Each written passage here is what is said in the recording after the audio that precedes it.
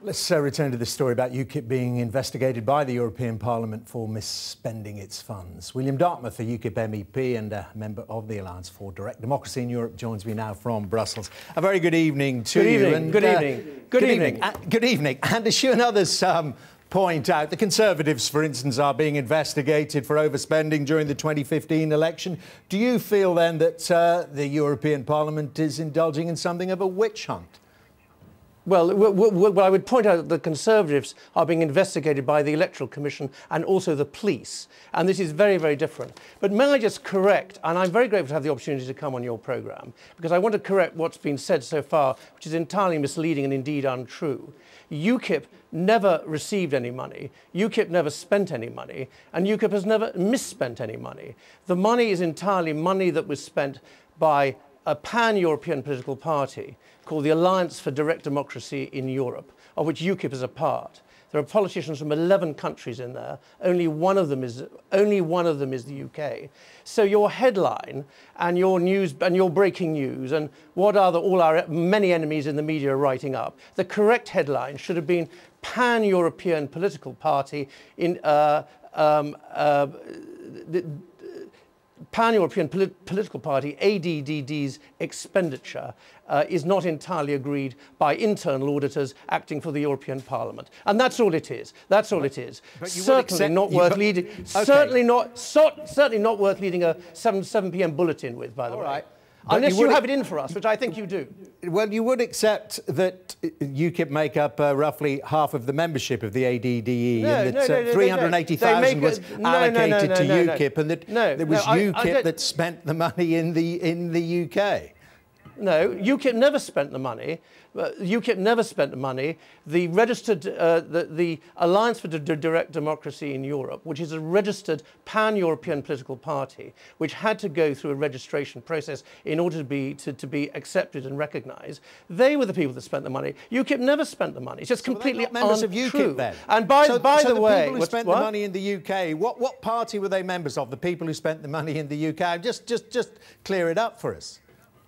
They were the alliance. They were the Alliance for Direct Democracy in Europe, or they were people, or they were pollsters and distinguished media people like yourself, who were instructed by the ADDE. I mean, that's interesting. I don't want to be impertinent, to do with UKIP. But what? And nothing, therefore, to do with UKIP. Nothing directly, indirectly. And as I pointed out earlier, the Alliance for Direct Democracy in Europe is a registered political party composed of politicians from 11 different European countries, of which the UK is one.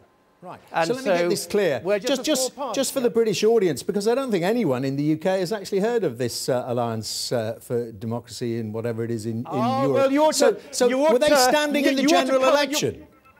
You ought to cover the EU a little bit more then, perhaps, actually, because it's rather important. We think it's too important in British political life.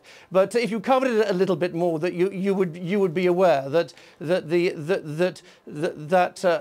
all the political parties represented in the European Parliament, including the Conservatives, including the Labour Party, of which Mr. Kinnock is not a very distinguished member of, by the way, including the Liberal Democrats, are all part of pan-European political parties, which make them eligible for funding for political purposes.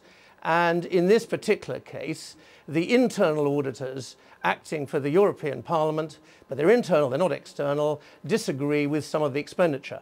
Now, as Nigel has pointed out, is that, of course, the President of the European Parliament, Mr. Schulz, is not exactly on our side. In fact, he's doing everything he can to frustrate Brexit and the Brexit case. And so, therefore, he's leaked this to Sky News. Right. And as somebody who's an elected MEP, I've never seen this report. I can't get hold of it. I've tried to today. We'll hear more about that on Monday. Let me just lastly put to you the overall point, though, about UKIP's attitude to taking money from the European Parliament in terms of your salaries, your generous allowances, your pensions, your severance payments and whatever. Nigel Farage has said, hasn't he, and we all know this, UKIP used the money and wherewithal provided by the EU to fight against Britain's membership of the EU. There is an argument, given that this is taxpayers' money, for you now to pack up and leave, now that we have left or are about to leave the EU.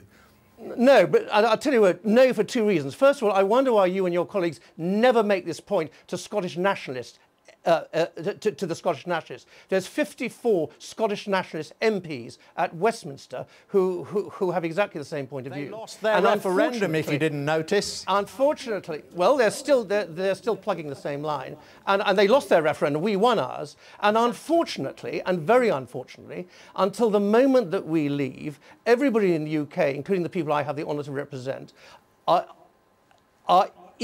fully bound by all the EU rules, laws and regulations. And it's important, it's incumbent on us to stand up for our constituents and do our best so long as that pertains. When we leave the EU, when we leave the EU, and I wish it was sooner rather than later, of course we leave, and that's when we leave. And will you take your severance payment? What, sorry? Will you take your 39,000? I'll have to think about that, won't I? But I don't see why the proposition should be that it's all right for Stephen Kinnock, who you gave airtime on your programme, to get an EU pension. It's all right for Scottish nationalists and Welsh nationalists and Sinn Féin to get pensions, but it's not OK for actually UKIP MEPs. So I think it's frankly, a bizarre point of view to put forward. It's a very, very feeble debating point, and frankly, not worthy of somebody of your very considerable intellect, for whom I have tremendous admiration, by the way. Well, a tremendous admiration for you. Thank you very much indeed, Lord Dartmouth, for coming to clear it all up. Thank you. I've tried.